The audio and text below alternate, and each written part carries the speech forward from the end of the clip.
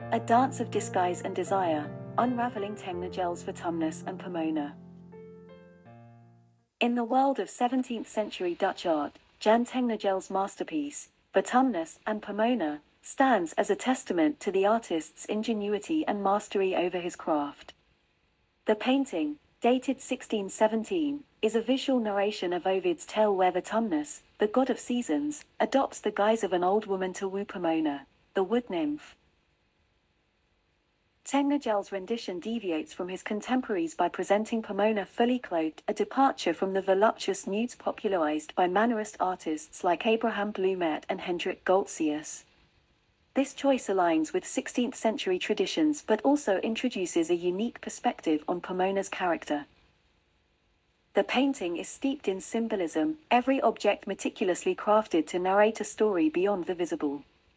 The walled garden mirrors Pomona's preserved virginity. Her foot resting on a stone symbolizes her steadfast rejection of suitors, a narrative enhanced by disguised symbolism.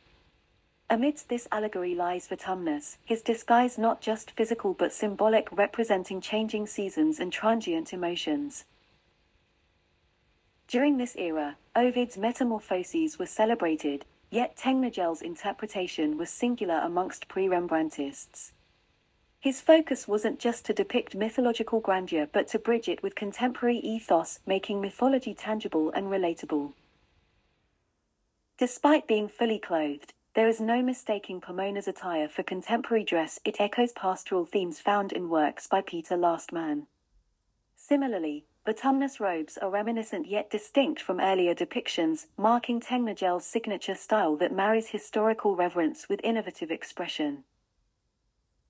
The overflowing objects in this tiny painting aren't misplaced, their symbolic narratives echoing southern European gardens yet laden with profound meanings that transcend time. Vertumnus and Pomona isn't just art, it's a narrative tapestry weaving mythology with realism, tradition with innovation.